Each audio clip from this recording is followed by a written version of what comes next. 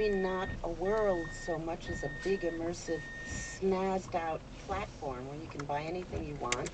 And that's not such a new phenomenon. Why all the hype about this digital metaverse as the future of the internet? I'm not sure what makes it a breakthrough. Yeah, I think it's really hard to even envision it right now because there are so many companies having different ideas about it. Facebook, for example, invested years ago in its virtual reality platform for Oculus Quest, and they're set to launch Horizon, which is basically a virtual world to explore, play, and create, as they say.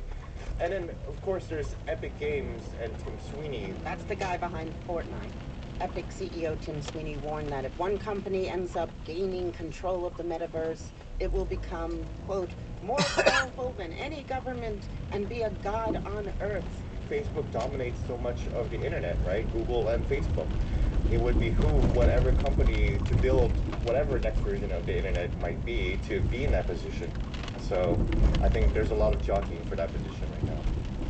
When Michael Lowinger, who's producing this two-way, was talking to me about this, I always loved the idea of alternate worlds.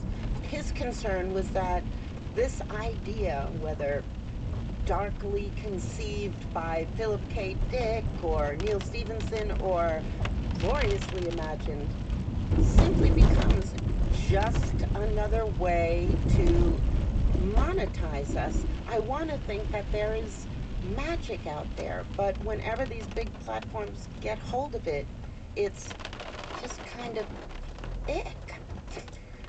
That's kind of why I wrote that article back in April, to sound a light alarm.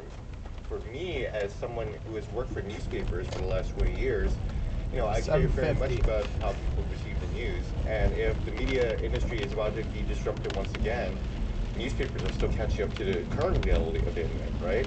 So I fear for the media industry overall.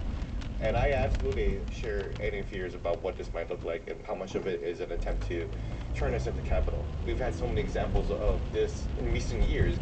I'm hoping this time that once the internet changes again, more people will at least be a little bit ready for it. Well, thank you so much. Thanks so much, Brooke. Gene Park.